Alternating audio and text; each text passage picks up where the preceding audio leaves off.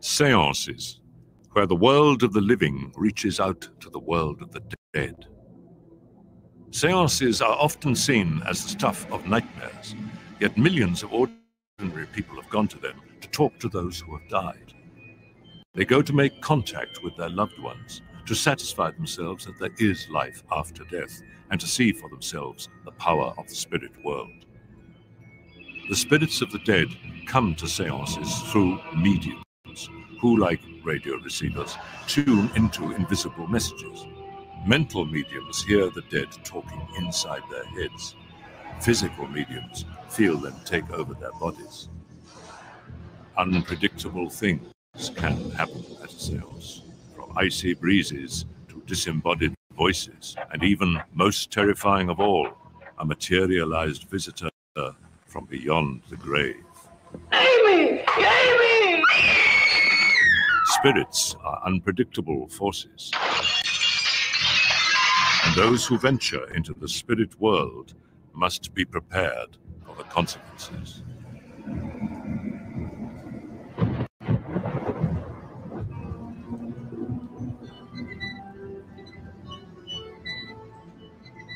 The George pub in Lancashire, northern England, seemed no different from any other pub when Tom Harrison and his wife Anne arrived as its new owners.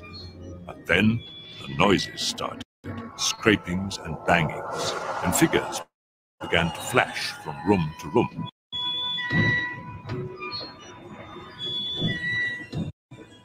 Down in the cellar, Tom discovered something even more unnerving. A man digging, seemingly unaware of Tom's presence. He then dissolved to nothing. The next night, Tom awoke to a chill breeze, and in the mirror was the figure from the cellar, standing there in the clothes of a Quaker.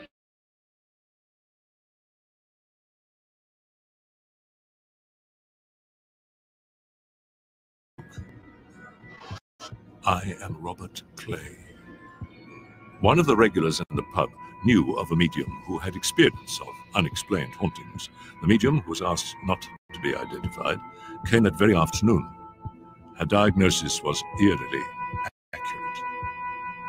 By the time she'd been here 10 minutes, I thought, you must know something to be able to be telling us what you are telling us, because she was telling us things that she couldn't possibly have known, because there were things that had happened to Tom, and he'd only relayed them to me.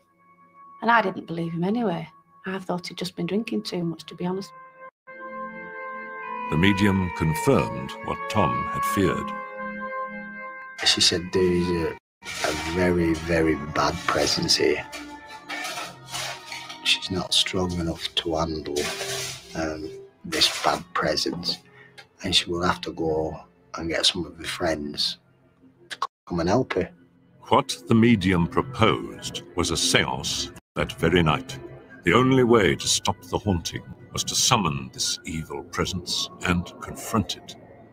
The medium returned with two colleagues, a woman and a much younger man who was still a novice.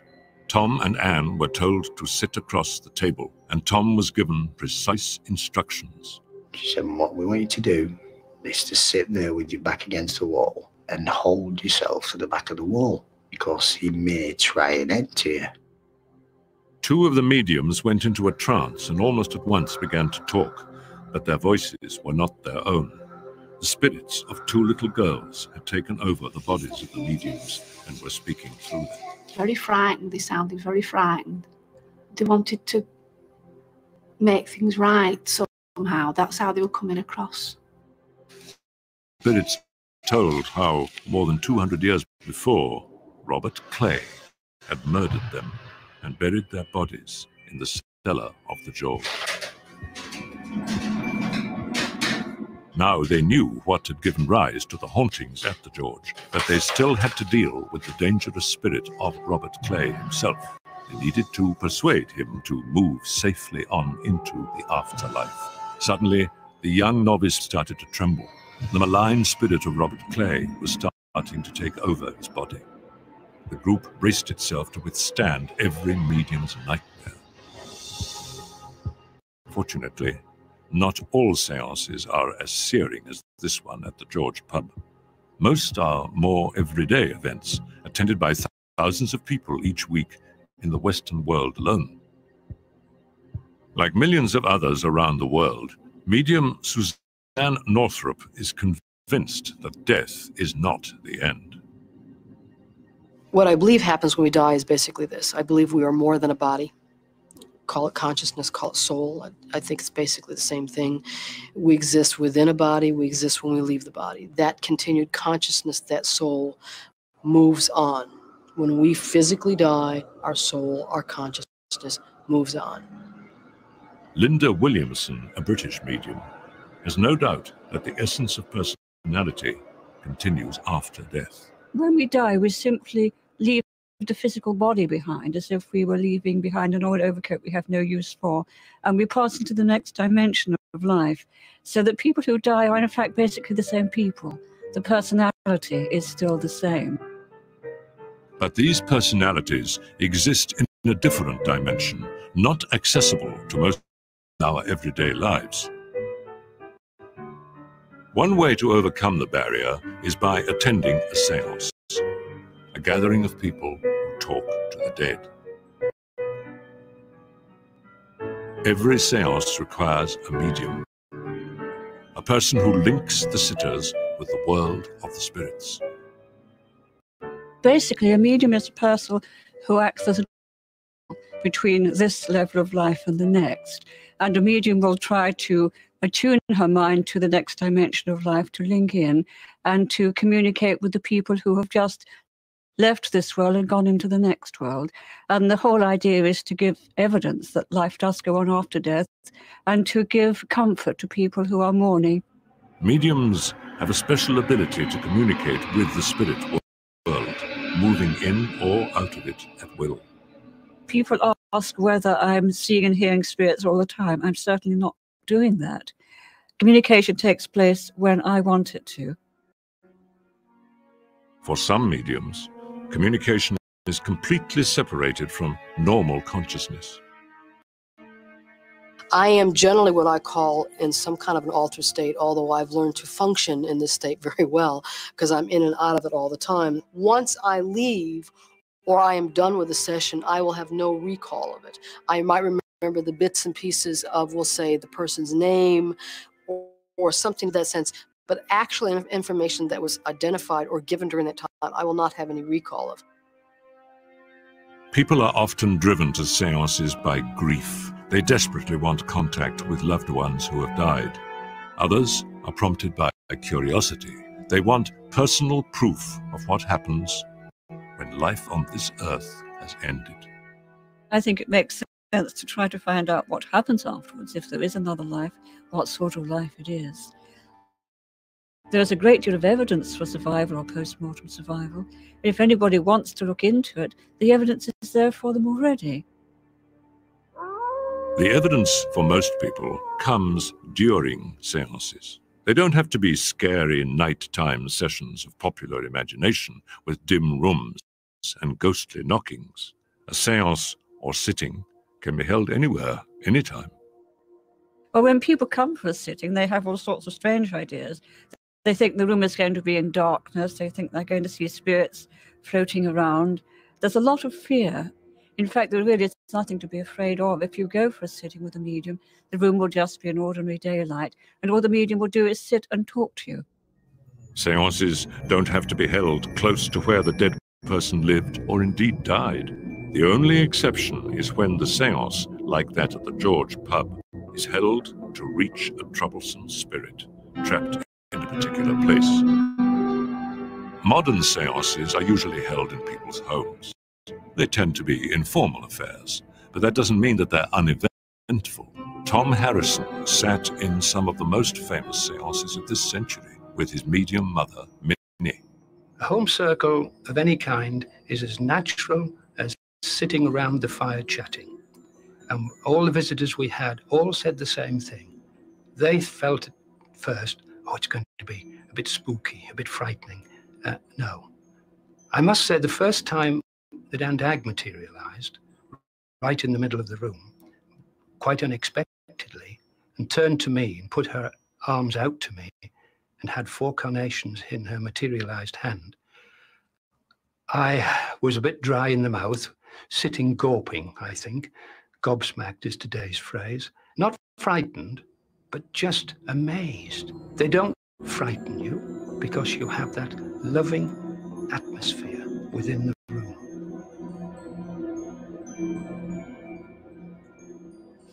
Suzanne Northrup's seances are as far away from the usual stereotype as you can get. She holds them in shopping malls and restaurants and broadcasts them on the radio. 8:19, 19 minutes after 8, and world-famous psychic Suzanne Northrup live with us at Churchill's in Holtsville. What happens when I work with audiences on the radio is basically this. I will walk around the room, and as I walk around the room, I will hear sounds. Generally, it's a name. Cheryl. Oh, you're Cheryl. I'm really glad when you people remember your names. My God, dead people will know you by your name, won't they? Okay. The reason for my work is for somebody to make contact with a loved one that has passed over. And I want to tell you, there's one other thing here that he comes through. He was having, from what he's showing me, a lot of difficulty with his eyes, and particularly the, and I want to say, I don't know if he could. Well, my dad was legally blind. Oh, legally blind. All right, thank you. Wonderful. Well, we see well now. That's what I wanted to know. That's what you wanted to know. Okay. Even more unconventional are some of the seances conducted by Ed and Lorraine Warren. They are rescue mediums. They're called in when paranormal activity is causing problems, and their job is to contact and deal with troublesome spirits. If you could, for a minute, imagine, and I know you can't, especially a woman, a monster entering their home, physically beating them, sodomizing them, raping them for hours, you have a slight idea of an incubus attack. Incubus attacks, succubus are the worst. The succubus attacks the male, the incubus the female. A 13-year-old girl, which was brought here, opened up the doors to an incubus attack by using a Ouija board, which is just a game, but it's a game that can be quite dangerous. And right out there in the building on my property, as the priest and the parents watched, we seen that girl levitate a few inches into the air. The hair was torn out of her scalp. Teeth marks appeared all over her arms and legs with saliva on them. And this girl would scream and yell in bed when she was being attacked physically and sexually. Modern seances are certainly varied, but they are not an ancient tradition. The belief in life after death goes back to the earliest civilizations. But it was only relatively recently, in the last 150 years, that it has become fashionable to speak with the dead.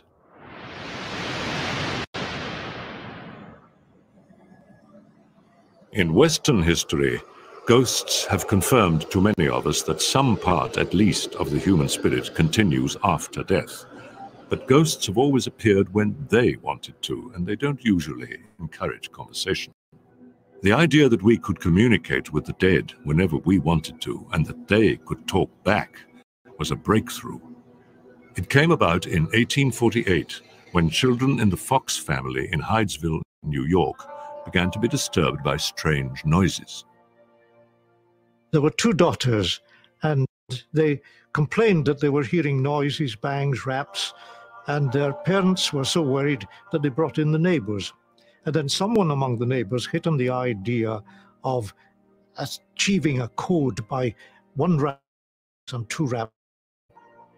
The answers told them that the sounds were coming from the spirit of a peddler, murdered and hidden away without proper burial. Excavations in the cellar unearthed a peddler's tin. Still later, building works revealed the skeleton of a man buried beneath the walls of the house. The messages seem to have spelled out the truth.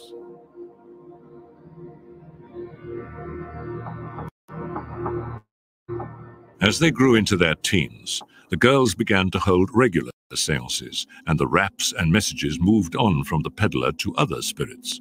The girls became famous and went on the road to give public seances which featured moving objects, rocking furniture, and more messages. They were greeted with enthusiasm, but skeptics accused them of producing the noises themselves, possibly with their knees and toe joints.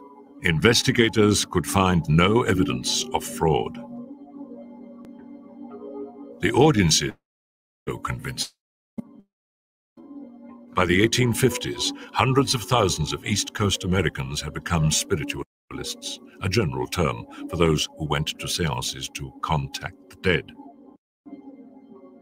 Spiritualism even reached the White House, where Abraham Lincoln began to hold seances after the death of his son, Michael.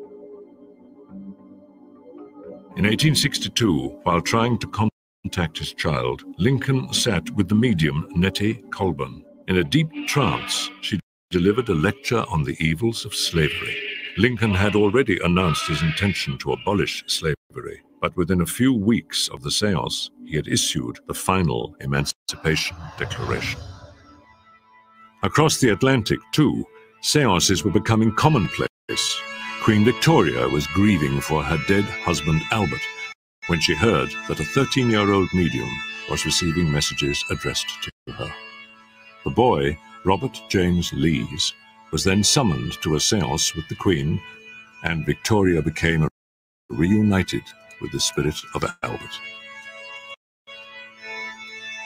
During his stay at Balmoral, Victoria's Scottish home, Lees discovered that John Brown, one of Victoria's estate workers, had the gift of mediumship.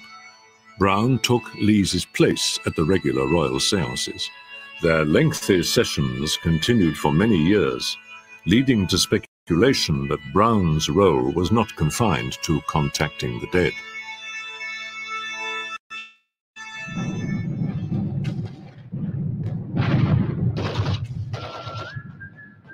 The war that brought death into every family in Europe introduced millions more to the idea of spiritualism. Among the bereaved of World War I, there was a tremendous hunger for spiritual comfort and a desperate need for reassurance that the dead were, in some way, still there. Not everyone approved of the notion of talking to the dead. Scientists became interested in the truth of the spiritualist claims, and many became psychical researchers. Some, like Professor Sir Oliver Lodge, began as skeptics but became believers. Sir Oliver was a great physicist and pioneer of radio, and curious about the idea of mediumship. When his son Raymond was killed in the First World War, he decided to test spiritualism for himself. During seances, he received a number of answers to his questions. One reply won considerable publicity. When Sir Oliver asked his son what had happened after he died, Raymond, if it was Raymond, said, "I poured myself a stiff whiskey and soda." And this turned a lot of people off. Whiskies and sodas on the other side, that's not the kind of spirits we want. Yet Sir Oliver's honesty shone through the ridicule, and his book, Raymond, became a great source of comfort to other bereaved parents. Between the wars, the popularity of seances continued to grow, even if for some it was a little more than a fashionable entertainment. I was only saying that the other evening to Charles Dickens. Charles? My dear, I'm attending seances with the most marvelous medium, the most famous medium in the world. And Mr. Vincent, oh, you must have heard of him. And through him the other night, Charles Dickens spoke to us. By the time the Second World War had started harvesting its victims, spiritualism was respectable enough to have its own column in the British press. In one such seance report, incredulous Admiralty officials read of messages from sailors drowned in the sinking of their ship, HMS Barham. The Barham had indeed sunk with great loss of life, but it was classified information until the seance preempted the official announcement. The messages had been received in England by Helen Duncan, one of the most famous wartime mediums. The Admiralty was convinced that Mrs. Duncan was a spy, but didn't see how she could be getting her facts. Eventually, frustrated officials imprisoned her under an ancient witchcraft act. Jim Macquarie, himself a medium, considers Helen to be a heroine of the spiritualist movement. The Witchcraft Act was repealed because of Mrs. Duncan. It's now firmly believed that the case in London was brought about because Mrs. Duncan was busy bringing back people who hadn't been notified as being dead, and the government were planning the D-Day landings, and they didn't want her picking up on those plans. That is what is widely believed now. There was a notion that she was a spy, but how ridiculous. A working class woman from a working class area of Edinburgh. It just doesn't make sense at all. It's just rubbish. With the repeal of the Witchcraft Act, spiritualism was free to establish itself as a legal and recognized religion, the Spiritualist Church, whose ministers are mediums. The first Universal Spiritualist Church of New York was founded in 1948. The Reverend Daniel Newsom is its pastor. This church basically came from the spiritualist tradition where people basically came to hear messages from their relatives or friends who have passed on. And there were a lot of predictions about the future and that kind of thing. And we have a message service in which I will have like 4 mediums give messages to the congregation that lasts about 2 or 3 minutes each. What you're dreaming of. The Spiritualist Church provides an umbrella for many mediums, but others prefer to hold small, regular seances in their own homes. These home circles are perhaps the most important way in which mediums meet, develop, and work. Being able to communicate with spirits is an extraordinary gift, and mediums experience it very differently. They broadly divide themselves into 2 categories: those who produce physical manifestations of their contact with the other side, and those whose communication is strictly mental. What I do, what nearly all mediums do now, is what is called mental mediumship. That is to say, the medium attunes her mind to those who are communicating, and she will pass on whatever she is sensing or hearing or seeing. But the person who is with the medium, the sitter, will not actually see or hear anything themselves. That is the main difference. Some mediums actually hear the voices of the spirits inside their heads. They're known as clairaudience. What I personally rely upon is what I hear. I'm not here with my physical ears, but I'm hearing the voices in my mind. But it is a definite voice rather than just a thought impression. Other mental mediums are clairvoyant. That's to say, they see their messages as images. Lorraine Warren operates in this way, and as she's often called in to deal with unquiet spirits, she sees some harrowing cases. Occasion to help whose house is haunted by what they believe to be the spirit of a murdered girl. I went right into a trance state, and I began to see the area as it doesn't look right now. I could see a young girl, and she came walking towards this building, this house. At this point, seeing a porch, and I smell whiskey. So strong, I can smell whiskey. Then the girl continues to walk, avoiding this porch where there were men that had been drinking. And I say, I see a hatchway. Where's the hatchway? And they said, there is no hatchway. There was a hatchway there. It's now been changed. Lorraine was seeing a replay of the rape and murder which had taken place in the house. Her aim had been to discover what had happened and then persuade the spirit of the girl that it was time to move on. But as the scene neared its climax... It's horrible. Right at that point, I said, I can't go on. I said, I don't want to really see this. Nor did the spirit seem like it wanted to relive it. Some mediums first become aware of their abilities at times of deep emotional trauma. Doris Stokes, world famous during the 60s for her consistently accurate seances, didn't realize she had this talent until, as a young wartime bride, she received the dreaded telegram reporting her husband killed in action.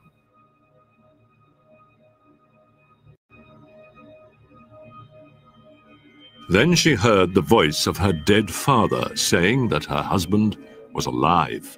On Christmas Day, another telegram arrived to say that her husband was alive and well.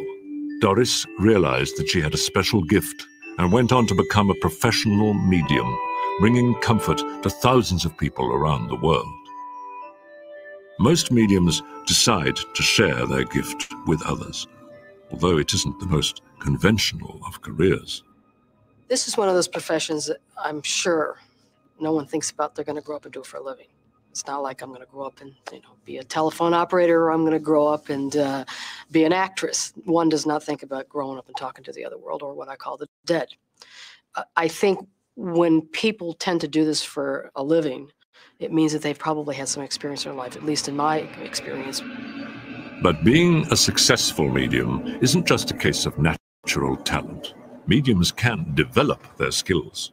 Some people are born with a very strong natural ability. Even as children, they are able to see and hear spirit people. Of course, for them, it's much easier. A lot of people are born, as I was, with a slight sensitivity as children, not actually seeing or hearing anything clearly, but just sensing that people are there.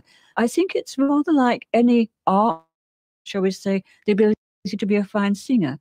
Some people are born with a naturally beautiful singing voice. Other people are born with a certain ability to sing, and they can be trained to do it better. Others are just tone deaf, can never do it at all. Many mediums work in an altered state of consciousness, which can vary from focused concentration to a deep trance in which the medium becomes unaware of the surroundings. What will happen is I will actually feel almost a consciousness where you feel like you're going to fall asleep, and then I actually feel something, a spiritual presence just comes over me.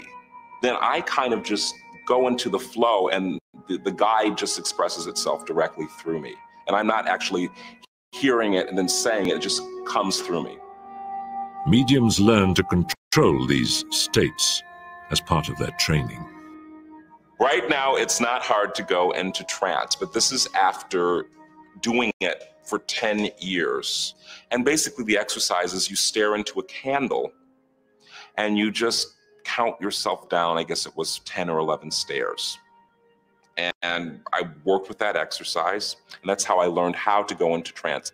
Regulating contact with the spirits is likened by many mediums to a more mundane form of communication.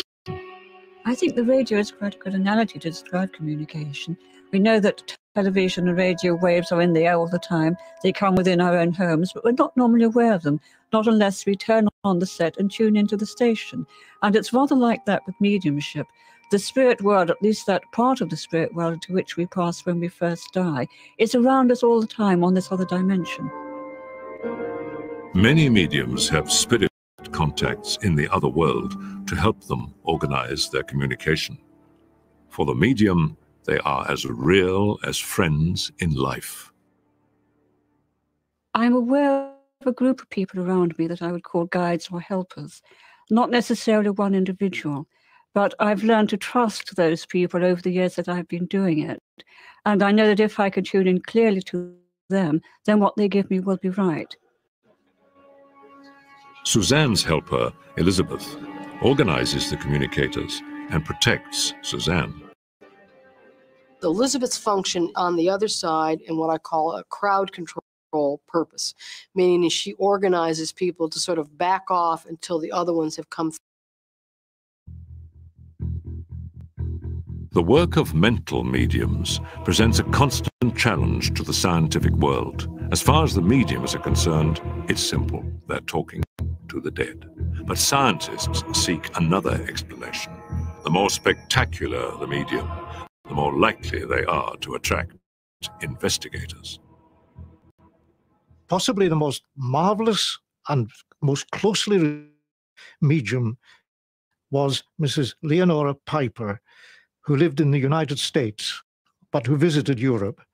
She was researched, studied by eminent psychical researchers who were forced to come to the conclusion that she had a most marvelous psychic talent. Leonora's speciality lay in delivering messages about obscure, unrecorded events, childhood secrets, long ago Christmases, and intimate conversations.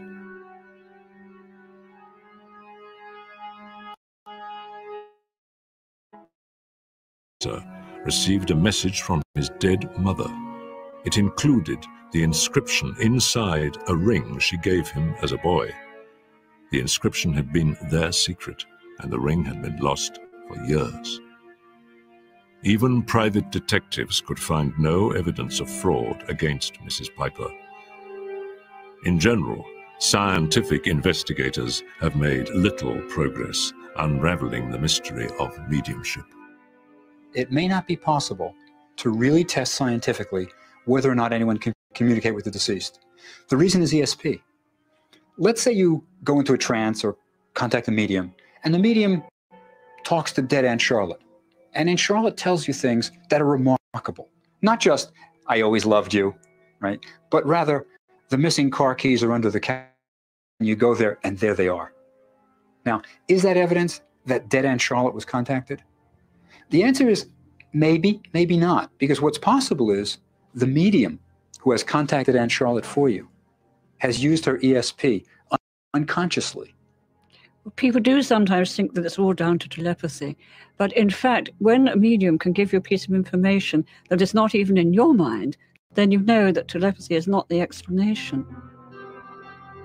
There are many cases where the medium's information is unknown to both medium and sitters. The phenomenon of drop-in communicators is one documented example.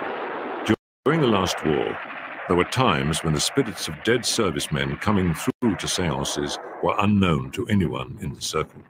They were regarded as a bit of a nuisance, but some circles recorded the names and details of these uninvited guests. Years later, the records were followed up and the details found to be accurate, the names corresponding to soldiers who had died at about the time of their appearance in the seances. Most scientists are at a loss to explain how it could be possible to communicate with the dead, but parapsychologists have some theories. There is some connection between ESP, parapsychology, and life after death and mediumship. If we really do have this ability to say, for example, psychokinesis, to cause things to move without any intermediary force between them, if we have the ability, in a sense, to go beyond our bodies, to somehow gain knowledge around us without the use of our senses, then it strongly suggests there's some non-physical aspect to us. Now, if there's a non-physical aspect to us, then at the death of the body, that non-physical part may continue to exist. Those who have experienced successful mental mediumship for themselves, either as sitters or mediums, need no further proof that extraordinary things happen. But mental mediumship is by no means the most dramatic phenomenon that seances can produce. In the seances of physical mediums, events can be startling.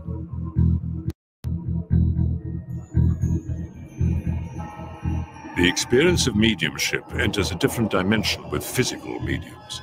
While the dead speak through mental mediums, they act through physical mediums, even taking over their bodies.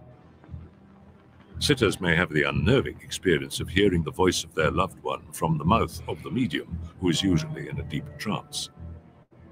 This phenomenon causes much amazement and has often been portrayed in popular films. Laurie, don't be unhappy. Because I'm not. I'm happy, even though you're not here. For some mediums, the spirit energy takes over their entire body. Mediums have been known to grow or shrink by several inches during a seance, and occasionally to overcome the laws of gravity. Daniel Douglas Hume was an Englishman who during the 19th century astonished sitters by levitating into the air in broad daylight. Although closely observed, he was never found guilty of trickery. And in many cases, he would be taken to a house he had never been in. He would be watched all the time, and yet people of enormous reputation with no axe to grind would say that they had had conversations with Daniel while he floated along the ceiling, and that he, on one famous occasion, he went out the window in a house, in a room in a house, and came in another window. The same spirit energies that take over mediums' bodies can manipulate objects in the seance as well, and some, called apports, appear from out of thin air. Apports are gifts which come from the spirit realms. They're gifts brought into a seance by the spirit people which have been found elsewhere. And we have wonderful cases where crosses and statuettes and even live animals have been apported into a seance. In many of our cases, women are attacked physically, sexually, and semen is found around this woman. Where does it come from? It's an apport through teleportation. It's the same way that blood comes out of, say, a plaster statue. The most astounding manifestation that might happen in a sitting with a physical medium is the appearance of a substance known as ectoplasm. All through the history of physical phenomena, it is alleged that this substance is exuded by a medium, and it can take various forms, sometimes long white streamers, sometimes it takes the form of drape. The skeptic would say that it looks exactly like butter muslin, which has been swallowed and regurgitated by the medium. But the most extraordinary claim for ectoplasm is that it can form itself into materialized figures, recognizable faces of those who have died. This is a very rare phenomenon, but in Minnie Harrison's circle in the 1950s, spirits materialized every week, as her son Tom remembers. The spirit person actually impresses themselves into this mound of ectoplasm which is built in the room, and they then impress themselves into it. Again, they can't tell us how they do it, but it becomes a living person in a solid form, not a ghostly form, not an apparition, not an hallucination, but a solid person in a physical form. And the spirit people regularly used to say to us, particularly Granny, "Can you see my face? Can you see me? Can you recognize me?" But Minnie missed the reunions. She was in a deep trance and afterwards remembered nothing of the seances. So the circle asked the spirits to help them take infrared photographs. And Minnie was finally able to see what her talents had produced. Jim McQuarrie claims to have produced ectoplasm, an experience he found both uncomfortable and rewarding. The only thing we've found to be a problem is in the early days when we were feeling sick. We almost want to retch into the room, but it doesn't happen to you. It is actually a solid energy at work, and the body has to compensate and cope with this new energy. But once we've done it and trusted in it, those discomforts go away. And the benefits of what occur in the seance really compensate for all of that. Producing demands enormous skill and energy from the medium and can be dangerous. A sudden interruption while materializing ectoplasm is thought to have caused the premature death of Helen Duncan. On one of her sittings, 2 police came in, unbeknown to the organizers. And when there was a materialized person standing there, they grabbed at it and shone a bright light of a torch on it. The ectoplasm went as it will do, and created a serious hemorrhage.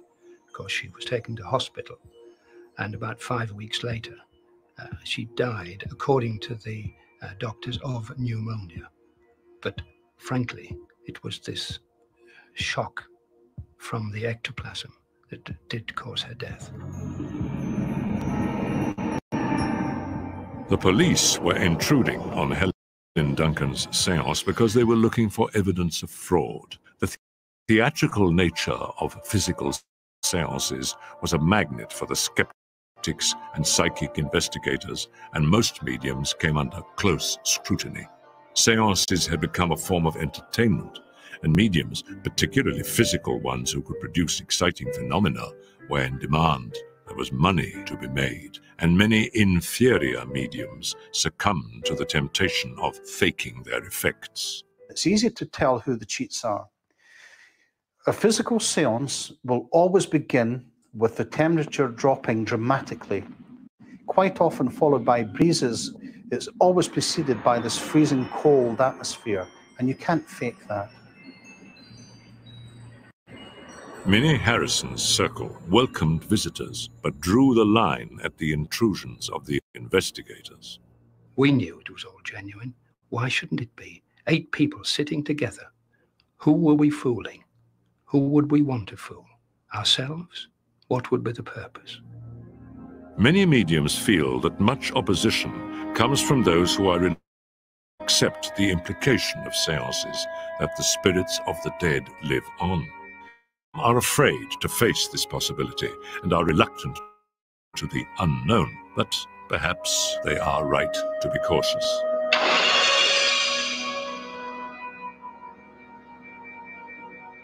Many people are uncertain about the idea of talking to the dead.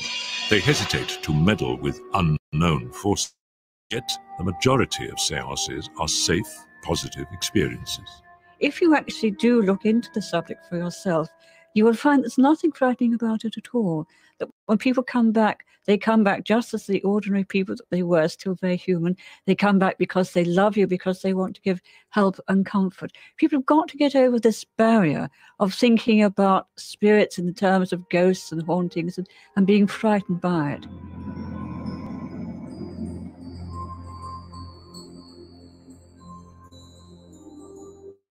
The perceived dangers of sitting in seance, I really think, are blown out of all proportion. The reality is that most of the people who talk about this are people who have no experience of the subject, or indeed have a hidden agenda. But the reality is, like attracts like. And if you are a decent person, that's what you attract. And there are certain rules to be maintained in a physical seance, and that is always to open in prayer. Because you see, if people from the spirit world are prepared to come forward to give us direction when we're in need, or they'll come forward to heal us when we're sick, then why should we fear them? I don't fear my mother. She comes. I didn't fear her when she was here. She's hardly likely to turn into something nasty when she passes away. But other mediums regularly encounter dangerous spirits. Ed Warren, a demonologist, claims to have come across many in his work. People say, oh, ghosts won't hurt you. A ghost won't hurt you, but an evil spirit will, and a diabolical spirit will. A couple rented a home. One night, as they walked into the house was hot. Everything was spoiled and refrigerated. The doors were open. There was a violent argument. With this, a shadow ghost, a dark black mass appeared. It hit that man so hard, it broke his cheekbone, knocked his eye out, broke the teeth, and then picked him up and threw him right across the room. Now, if that is a ghost that can't hurt somebody, yes, people have been physically hurt, have actually been killed by spirits. Mediums are aware that seances can be dangerous, and most invoke the power of prayer to protect themselves and their sitters from the attention of evil spirits. Through the process of working professionally in this field for 25 years, I've learned how far I can or I can't go, and I'm well aware of when I stop those boundaries. I always open up to a seance in all my sessions with a prayer to myself. When I'm working with a group, I often ask them if they wish to join in with it. When I am working with a group, I work primarily in a circle. That circle will be sealed with a prayer and ended with a prayer. No one is to break the circle while we are in session. But not all seances follow these simple rules. The Reverend Tom Willis is an Anglican minister trained in exorcism. He isn't interested in contacting the dead, His job is to use the power of Christianity to banish evil spirits.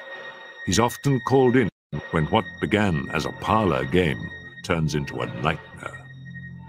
I think everybody, including mediums and everyone else, are in complete agreement that the Ouija board is particularly nasty. We don't know quite what we're playing with the Ouija board, but they do open spiritual channels, and you then get something coming down the channels and causing problems. Tom feels that there are good and bad spirits just as there are good and bad people in life, and that incompetent or inexperienced mediums often fail to recognize the difference. The whole problem with seances is that you never know for absolute sure what you're in contact with. It may claim to be Great Uncle Charlie and feed you a lot of nice information about the family, but then you find, having produced some nice, accurate information, that eventually it starts telling you some bad stuff and some stuff which is not true, which causes chaos. Reverend Willis knows there are powerful elements at work. He's had some frightening experiences himself. On one occasion, he was working with a family whose house had been virtually destroyed by poltergeist activity. I got the biggest electric shock I ever had in my life. And the family say I crumpled, I shriveled, but what happened was my elbows shot together, my knees shot together, my head whiplashed back as this powerful force went through me. And it hit, as I crumpled, I saw the boy suddenly go, oof, and mother go, ooh. And we worked out later that having gone through me, it lost some force, hit the boy with quite a mother just felt it going through her. This spirit was successfully exorcised, which is usually the most effective way of dealing with troublesome spirits. Some mediums visualize exorcism as a way of persuading an unquiet spirit to seek a point of light, their link to the next stage of their spiritual journey. If a person is clearly identified as being quite evil, then I think it's a job for the exorcist. And one would normally do that by referring them to the light, point out to them that they're not bathed in a dark environment. If they look away from that, they will see a lighter environment. And historically, people are sent towards a bright light. And it seems that sitting in the light or standing in the light seems to be a highly intelligent spirit form waiting to take that person through. Sending a lost spirit from the darkness into the light was just what Tom and Anne were faced with as the seance at the George pub neared its dramatic conclusion. As Tom watched the young medium struggle against the spirit of Robert Clay, he felt himself come under attack. It was just like somebody were like trying to tear your back up. It hurt. And then Tom saw something which turned his blood cold. Before my very eyes, this young lad, his face actually transformed. It went dark, it went long, it went cold, and it was the same face that I'd seen standing above me. He said something like, I can't handle this. And as he said, as he opened his mouth and spoke, his face just dissolved away back to being the young chap that had been sat there earlier. Then the medium's voices came back, the two ladies. The young medium boy changed back to being a young chap. And they told Robert Clay they wanted him to come towards the light. The wall just like disintegrated, if you will, and a swirl of cloud appeared.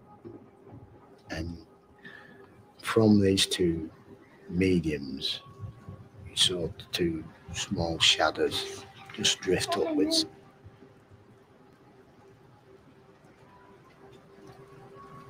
And finally, even the spirit of Robert Clay relented and passed over onto the other side. The tension was broken. They had survived the most terrifying half hour of their lives. The young man, when he finished, was completely drained. He said he was very frightened. And it's extremely hard to contain this presents which he took on board. I only saw Robert Clare once. Again, after that, we'd finished the end, and I saw this like, once again, a blur. And I followed it round, and next minute, it was stood there, and he just smiled, and then disappeared. You said he didn't feel evil, though, didn't he? No, he wasn't evil then. No, he smiled then, which was obviously the first time I'd ever seen him smile. Tom and Anne, like thousands of others who have attended seances, have had an experience which they will never forget. Unsettling to some, comforting to others, seances fulfill a deep human need to unravel the mystery of life after death. No one can explain what happens when a medium tunes into the world of the spirits. But seances are, for most of us, the best hope for discovering what lies beyond the grave.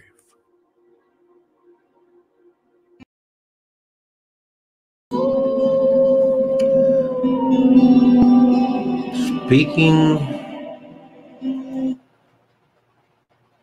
and communicating with the dead. Gosh, this is a topic that includes crystal balls. This is a topic a lot of people use: tarot cards, pendulum, Ouija boards. And there's varying opinions. I found that was a pretty neat little documentary. It's kind of aged, if you will. We live in a world now to where people have a lot of gadgets they use for ghost hunting. And I wonder sometime if these ghost hunters, if you will, I wonder if they really know that what they are doing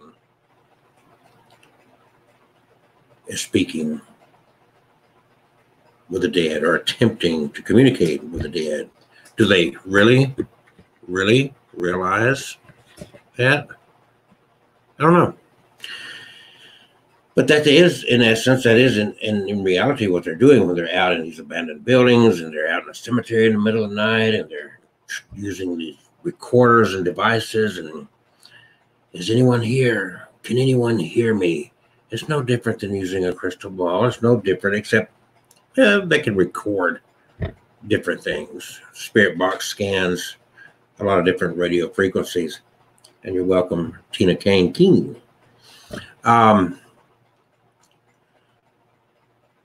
So this has been a subject I've been interested in all my life. I grew up in a very fundamentalist Christian religion. And having done so, you believe in spirits, you believe in demons, you believe in devils, you believe in angels, you believe in all these things. It's all part of a supernatural world. It's all part of the paranormal. We used to hear stories from the Christian environment, from the church environment, of people that were rescued by an angel, or they had gone to a flea market and purchased some item that ended up being haunted or attached by some evil spirit, and they couldn't get rid of it. They would try to burn it. It wouldn't burn. They would throw it in the river and it would come back, and all these kind of interesting stories. So I had this growing up, and then throughout my life, my father being a pastor, there was a great, well, there was a lot of funerals. There was a lot of death. There was a lot of dying. Besides, there were really in my childhood, I don't remember very many weddings. I remember mostly sick people and dying, and my father having to tend to the needs of these people like that. During university, I worked at a funeral home. So now I'm in later years. I've had a lifetime experience in delving into different things. My family, I lost all my family by the time I was 50.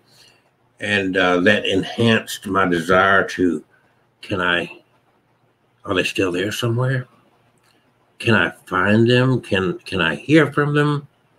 Is there any tool, anything I can do to reach out to my deceased loved ones?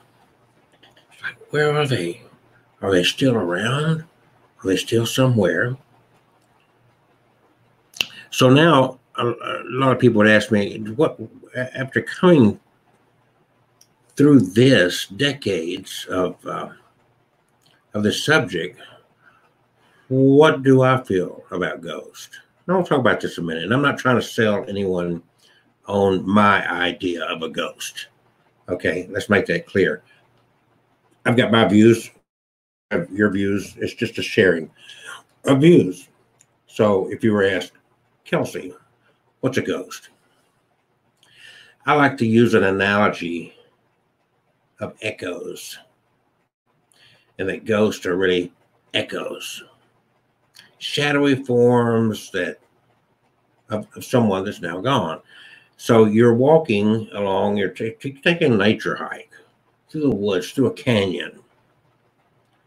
You're walking down a road, and you're in the middle of this canyon, and is this common? At least when we were younger, we'd yell out of the canyon, "Hello!" and we'd wait for a return echo. But we never heard it. "It's me!" Gosh, the echo never came back. And finally it's like, okay, I've got to go now. So for whatever reason, the echo never came back. But I'm standing in this huge canyon. Maybe the distance between me and where the echo's got to come from. Maybe that's it. It takes, let's say, the sound wave, it takes 24 hours for the sound wave to come back. And I can use another example of going out to space and how long it takes us to get an image from Mars and communication from Voyager 1 and those kind of things. The distance, it takes longer. So I've stood there in the canyon and I've yelled out, "Hello, it's me. Okay, I'm gonna go now." But the distance in that canyon, where this echo's got to come from, I say it takes 24 hours to reach the canyon wall and to bounce back. So the next day, someone else is walking along that same road. And out of the air, from nowhere, they hear, "Hello." That person says, "Who is it?" The echo replies, "It's me." This person's stunned. They think they're communicating with a disembodied voice. I say, "What's it like on the other side? Can you tell me about the meaning of life?" And the voice says, "I've got to go now." And this person goes through thinking they spoke with an intelligent entity when it was merely an echo. Maybe a ghost, just like an echo. Some would say like energy, residual energy. Are ghosts real? Well, cartoons are real, but they're not real. You know, in a cartoon, Bugs Bunny's there. You recognize Bugs Bunny, see his pictures, not just Bugs Bunny. But there's not really a Bugs Bunny. So are ghosts real? You have a concept of a ghost. It's kind of like cause and effect. And we've all done this. You stand beside a lake or a body of water, and you, instead of skipping a stone, you just throw a stone into the water. It creates these ripples. The stone sinks to the bottom of this lake or body of water. But the ripples continue after the stone is long gone. So that's one way to look at it. Can we then communicate with deceased people? Well, I'm glad you enjoyed that. I like that old documentary. It's been entertaining. Like I said, it's very dated because the tools used today are a lot different than they were back then when that documentary was made. But one reason I like that is because to me that proves that really, truly no tools are needed. If you go back through history, we've got not too far from here over at Anniston is a gentleman by the name of Dr. Raymond Moody. And he's actually the one that coined the term NDE, near-death experience. And he loved Greek mythology. He was also a physician. So he had learned of what was called a necromantium. And in brevity, they would go way back centuries, actually thousands of years ago. They would go into a cave-like environment, and there'd be a perfectly still body of water or lake, and they would gaze into that water. In the darkness, there may be a little bit of ambient light, but it was pretty dark. They could barely see little reflections. They didn't look for themselves. They sat at an angle. They could look into this body of water. And when they begin to see images, they would go into this meditative state. They would think about somebody that passed or died, and they would begin to see, sometimes hear, images of what they believed were deceased people, spirits. Raymond Moody took that to a new level and created what he called the psychomantium, which is taking a mirror with the ambient light behind you, otherwise a darkened room where you're sitting and you're not looking directly in the mirror. The mirror is offset from you, so you're not seeing your own reflection. You're not seeing any movement. You just see a dark mirror. And the same process. But they would go through a certain setup, according to Raymond Moody's procedure of there's somebody you're grieving, and he did this for grief, loss, and to help people through the grieving process from loss of a loved one. And he would say, okay, find a picture or something belong to this person, get your mind focused on this person before you go into psychomantium. 30 minutes, 45 minutes average time, they would sit there and have these experiences. Prior to Raymond Moody, as you watched that documentary, there were people that would do seances. And it's always that reaching out. What happens at death? Some people, that's the question is, I just want to know what happens. Do we go somewhere? Are we dead? What takes place? That's the question that a lot of people won't answer. Other people is like, no, they're convinced that life goes on in another form. Your spirit leaves your body and you drift off to wherever. And it's a matter to them of comfort to communicate with a deceased one. I know they're out there. I want to hear from them. I want to know they're okay. If they were blind, can they see now? Can they, they had lost a leg. Is that an issue on the, we say that they maintain their same personality, their same individuality in this other world, this other realm after death. But they don't maintain the same physical composition. In other words, if they had lost limbs, the limbs are restored in this afterlife. If they had lost vision or hearing or whatever, that those things are restored in the afterlife.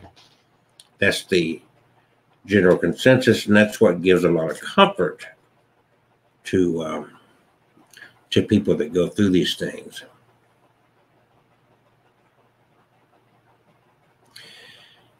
So you asked me, you don't need a crystal ball. These are tools. It's kind of like setting the stage. You don't need tarot cards. They're cards. You deal them, you shuffle them, you deal them, you lay them out in a certain pattern, and then you read the cards. There's the death card. There's the magician card, and each one of them can lead to certain things and certain. In other words, I can tell something about where you're going, I guess. So even though some seances might involve a tarot cards are not really used for trying to communicate with the dead, unless you think that the dead is giving you ideas of where you need to go or where you are in life.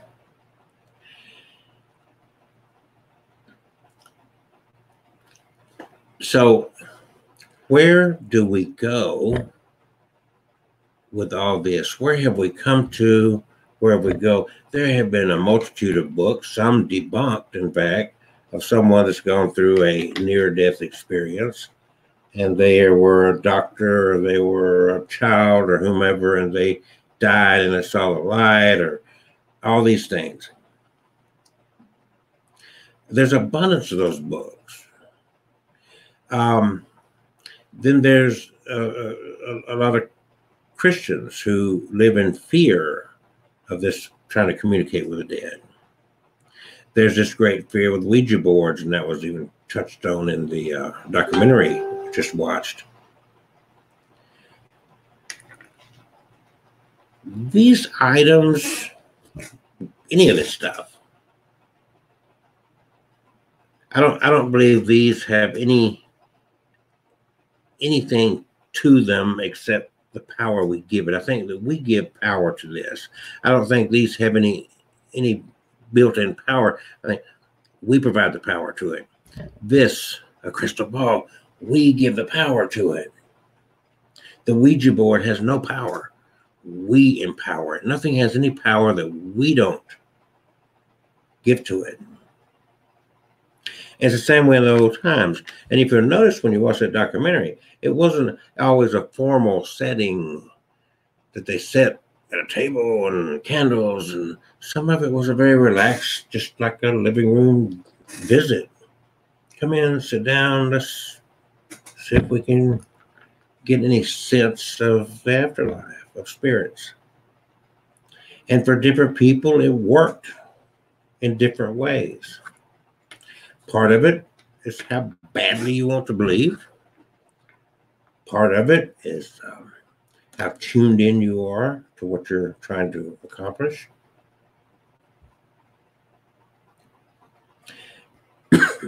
This is the portal right here.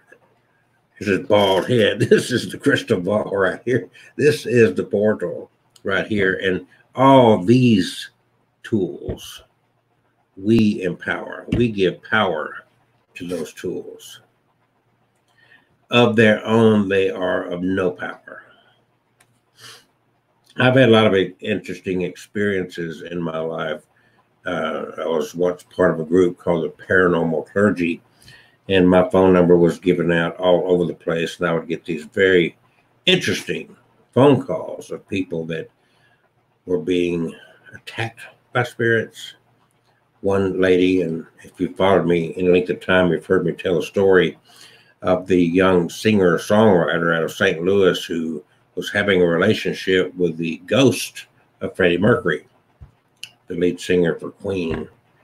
And she was being attacked by the ghost of Janis Joplin and all these other things going on. There was another lady from Denver, Colorado, who claimed to be being married to JFK Jr. after his death. All these interesting things. I never gave much thought. I knew about succubus, incubus, and those kind of things. But these relationships, like what came to me a decade ago, really, roughly a decade ago, took it to a new level. And also I was aware of, and then I started investigating, and I found myself fascinated with the spiritualist church movement, which they do kind of like gallery readings in their church. Their whole basis, they give little 30-minute sermons, if you will. I guess in church, the average sermon's 30, 40 minutes. And they do the same thing, a different speaker pretty much each week, and they give it a little motivational, encouraging little sermon. And then they will have like a gallery reading. You got the congregants there and the congregation, they're sitting there, and whomever's standing up. It's a well-lit room. It's not dark. It's not spooky. It's not crystal balls. and they'll give a gallery reading. They will say that they are communicating with deceased loved ones. I've seen a male figure from somebody over there. Has anybody lost a father, a grandfather, possibly even a husband? And I'm seeing a tightening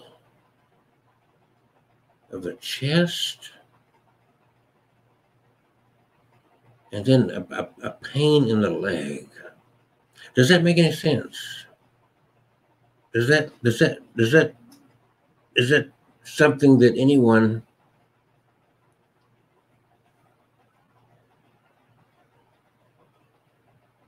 is there a Bob?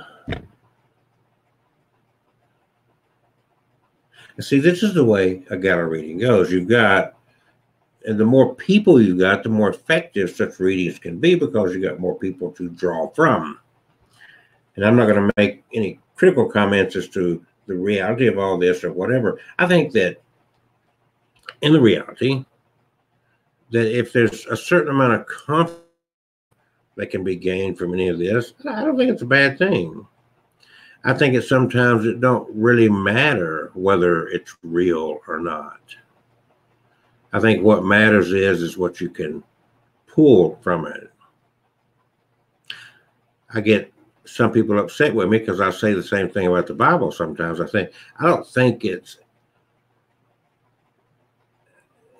that important. I don't think the issue is whether the stories are true or not. But I think what message do we get from that story is what's important. And I think it's the same thing of what we're dealing with in the world of communicating with the dead. I think that is the importance of all this. What message do we get? Do we get comfort from it? Do we get something beneficial from it? What does it do for us? I think that's the important thing. I think at the end of the day, that's, there's a lot of people that's afraid. They're afraid of these things. They're afraid of this crystal ball. They're afraid of the Ouija board. They have this fear. If you go in with that fear, I think you got a problem from the start. Because I think that fear is what any negative energy, what any malevolent being is going to feed into, is that fear. It's like a bully. If you are a child in a schoolyard and a bully comes along to bully you, if they get a certain reaction from you, it's gonna encourage them to continue. They got what they wanted from you. They got that reaction.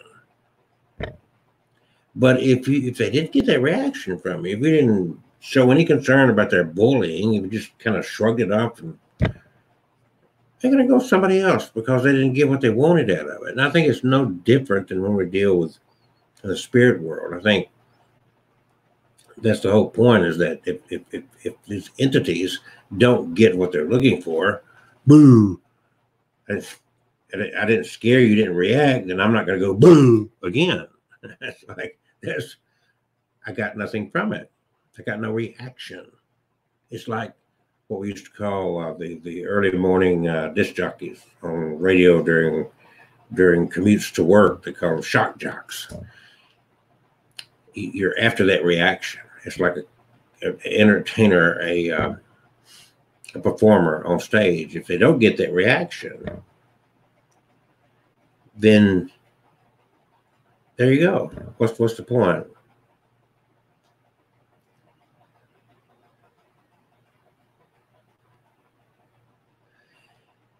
So, Tino, what I said about the Bible, I've spent, my whole background, my PhDs in theology, I've really studied. I had a lot of questions, and the questions just built up in me over my lifetime. It's like, I won't to know. To me, it's like, if, you know, this is what I'm being taught. I want to know. I want to dig. I want to find out something. And I just, you know, it's like you learn about the history of things and whatnot. It's like, yeah, I think, you know, I like to say that people have Elvis-sized Jesus. I'm not trying to turn this into a religious conversation, even though it tinges on religion when we talk about afterlife and spirits and whatnot. And of course, I was talking about the spiritualist church. But I think the whole reality is that we miss a message because we worry about whether the stories were true or not. And when you look at some of the stories presented in the Bible, you have to ask I have to ask myself, maybe you don't have to ask yourself, I have to ask myself, like, that really happened? I'm not talking about somebody being cured of illness or Jesus turning water to wine. I'm talking about some of the other stories. You go back, and then the one I like to refer to a lot is, well, Abraham and Isaac. Did God really tell Abraham to take his son up to the side of a mountain and tie him up and raise a knife to him? That was the first epiphany I had as a child, and that story came real to me. It's like, oh man, that's horrible. The story of Sodom and Gomorrah and turning a woman into a pillar of salt. I had those things I had a problem with. But then I was able to back up and say, this is a story, this is a book written by Jews. It's written for Jews, it's Jewish stories. They had a way of conveying messages through their stories. And I think that's where us Gentiles totally miss when we read that book, is because we get too concerned. I think that if people quit trying to prove or disprove whether Jesus was real or whether Moses was real and those things, and focused on messages from this, what we learn from these stories, I think it's be a lot more beneficial to everybody and probably a lot less divisive as well. But here we are, and you know, I've had my excursions into ghost hunting. I still go to, I just don't go to cemeteries at night. First of all, it hit me that I don't think that any spirit creatures, any afterlife ghost or whatever you want to call them, I just don't believe that they're concerned about whether it's daylight or dark. I think we're doing that because of Hollywood to set the stage like this behind me here. It sets the stage of the spooky factor. So I just don't think that it's on that level. I think that what we you know, I think that we can have these communes of communications in broad daylight.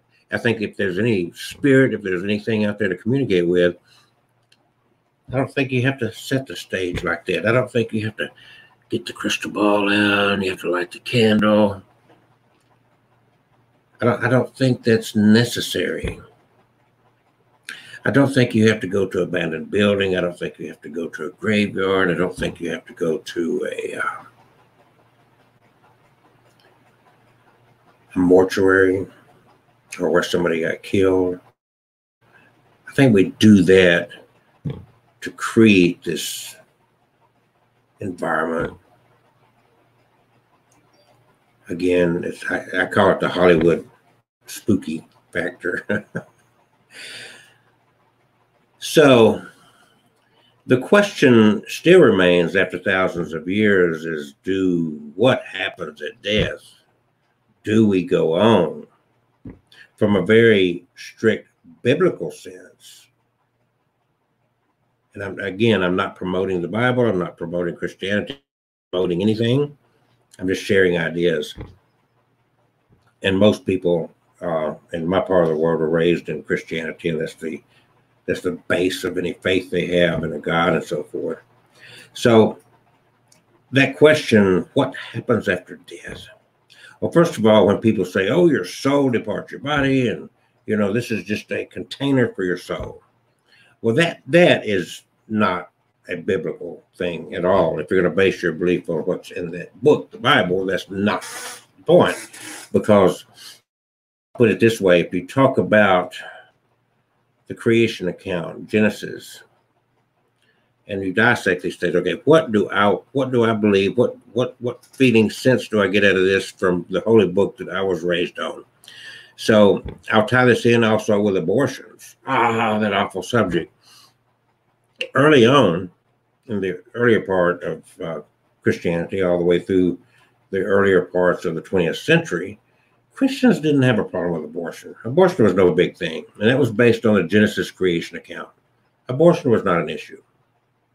And it was because of the creation account, which the Bible says about the creation of man, and God formed man out of the dust of the ground, breathed into his nostrils the breath of life, and man became a living soul. Man became a living soul. When did man become a living soul? When he took his first breath, according to the creation account. So that did away with the argument as far as religion was concerned. Christianity is like, well, life doesn't begin until you take your first breath. That's what the Bible says.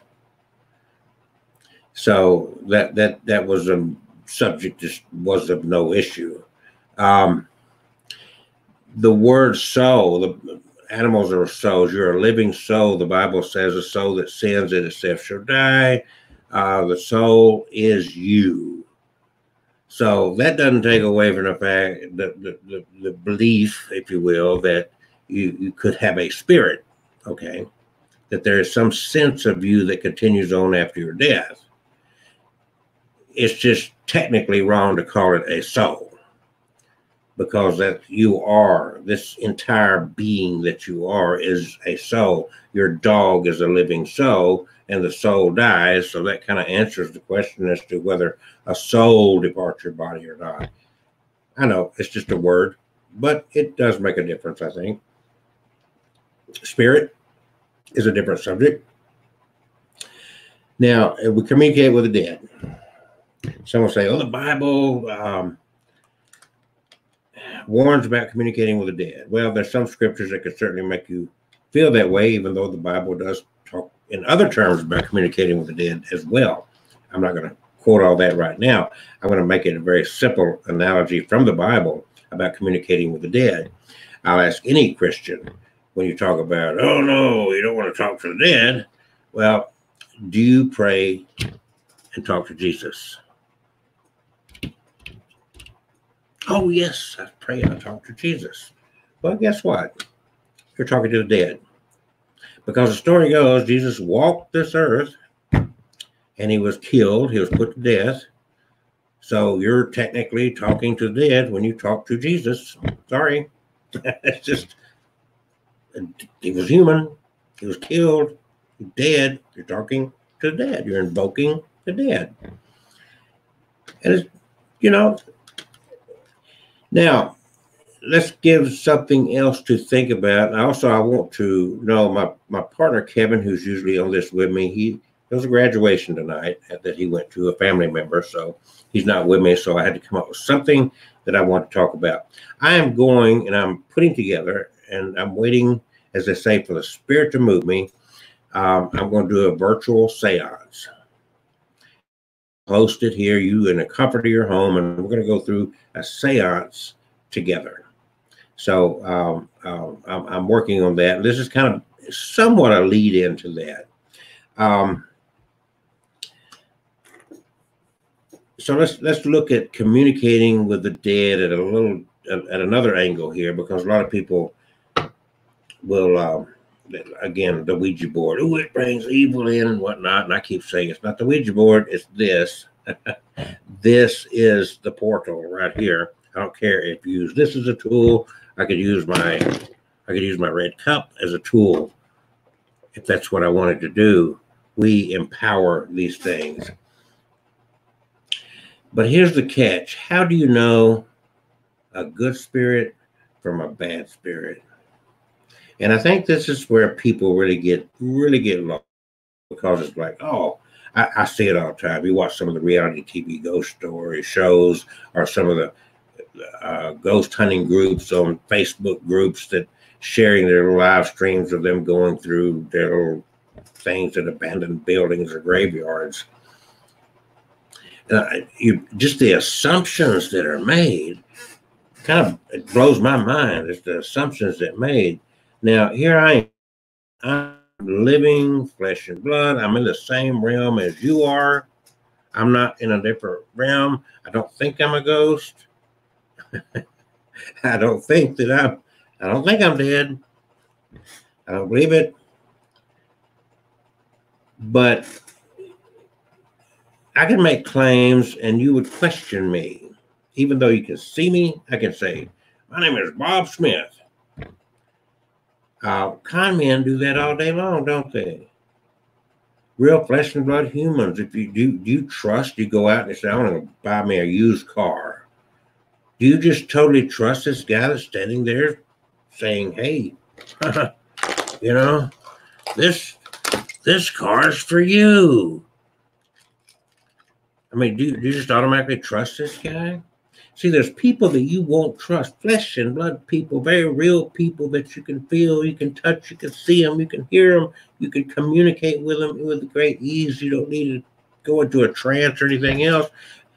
And they can con you, they can fool you, they can throw you off.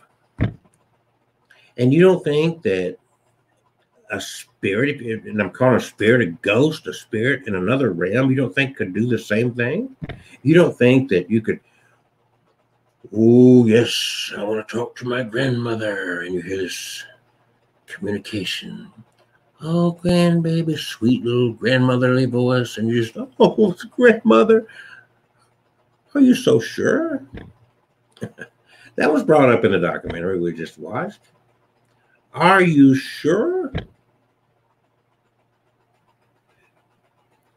So the reality is what people think they know. Let's go back and talk about, just tying us in with Jesus. We have this perception, we have this visual of what we have been trained to think that Jesus looked like.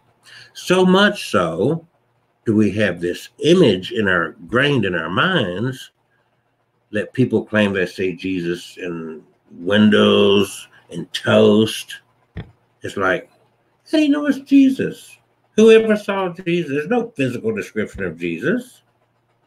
Michelangelo did a painting, but he never saw Jesus. You don't have a clue, but you're just assuming, oh, a near-death experience, for example.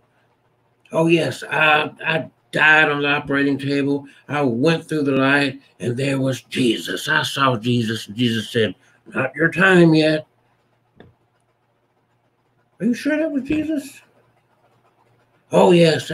Why? Because he said it was Jesus, because I felt like it was Jesus, because it looked like Jesus.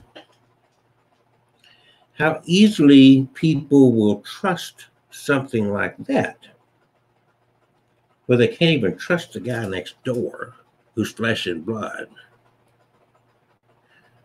If you see where I'm leading with this. So there's a lot to think about when you start dealing with these things. So I'm going to, and I'm working on this, and it's a mental preparation. I like to say that my spirit guides are leading me this way.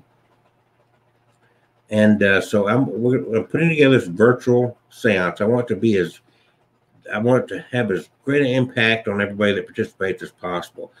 Tina Kane King has said, oh, I said I didn't have negative things from the board, but they will mess with you as much as a lot of people will. Heck, I was talking to someone after I was dead in a humorous way. Okay. So there's a lot to this. A lot of people experience what they say communicating. Okay, Tina King, I'm sorry. So there's a lot to this. There's a lot to be gained. There's a lot to be learned. And it's interesting, at the very least, an interesting experiment in our existence. And I'll outlive my family. The last of my family died the day before my 50th birthday. And you do wonder, are they watching out after me? Can I communicate with them? Can I hear from Mom one last time? Just one last time. I want to hear Mom say, I love you, son. We want that. It's it's you know, there's no doubt about it. No, I don't know exactly, Tina, when I'm going to do this. It's getting very close. The timing has got to be right, and I feel like there's certain things you're just kind of led to. You can call it a universal pull. You can say your spirit guides are pulling you in a certain way. Be right. You will have a warning. I am looking for feedback. If you have a suggestion on what day or evening of the week would be most appropriate to do this, I'm willing to take that into consideration. If you think yourself or anybody that's listening, I would like feedback. Should it be at Saturday at midnight? Should it be Sunday at noon? Whatever. And so I want that feedback. If you can help give me that feedback, give me what you think, and if you could share this with as many people as you know, and let me know. And yes, follow my page. I assume you're also subscribed to the YouTube channel, Abnormal Alabama. And I'm excited about this. I got a lot of interesting things we're gonna experiment with. And you don't have to leave home. It's in the comfort of your home. I'm going to encourage you to do a few things in preparation as we get close. But they're not totally necessary. It just kind of enhances the whole experience, if you will. If you have a lost loved one that you really, really would like to get some sense from, some communication from, or whatever, I'm going to tell you how to get your mind around that and the things you should do to build up to that point of the seance. So help get the word out. That's number one. Help get the word out. Give me feedback. What day of the week, what time of the day that everybody thinks it'd be best. I can do it anytime. There's very little time that I cannot set this up and do it. And as we pick a date and as we lead into this, I will be giving out information on the Facebook page as to things that you can do to make this experience even better for you. So that's what I want to lead into. I'd like to, now we're into June, I'd like to do this sooner than later, and we are getting very close. So yeah, I'm glad you asked. So let's keep that up. I am going to cut this short tonight. I started this early. Okay, so you lost your best friend very abruptly in 2018, and you would love to hear from him. And I want to know when we do this. I want to know. Share your experiences, and let's hope that something good comes out of this. I have done, and I'm working on a book about overcoming, going through grief and loss and whatnot. And I started that book, especially this year, because of everything we're going through with this virus and the people that's losing their lives and so forth. And now we've got the riots and all this other stuff going on. There's a lot of loss of life and so forth. And grief doesn't happen just because of loss of life. Grief happens from loss of job. And also there's some grief going on here with Catherine. She's kept herself muted here all night, but her husband totaled the truck because of a deer run out in front of him on his way to work. And that's grief. That's you go through mourning and grief with something like that. It's trauma. So we go through different levels of that. But on our end, we are dealing specifically, of course, with what happens at death and what can we do from that. So, okay, I'm going to close this down. I've about rattled on as much as I can tonight. Spread the word. I'll be putting out little video advertisement things on this subject as far as the virtual seance is concerned. Thank you for joining in, Tina. I really appreciate you jumping in and everything that you can do to help get the word out on this. I want it to be fun. I want it to be an experience we can learn from. I hope everybody has a good evening. Thank you, Tina, for hanging in there. And well, Amazing? I don't know. Crazy, maybe. Have a good night.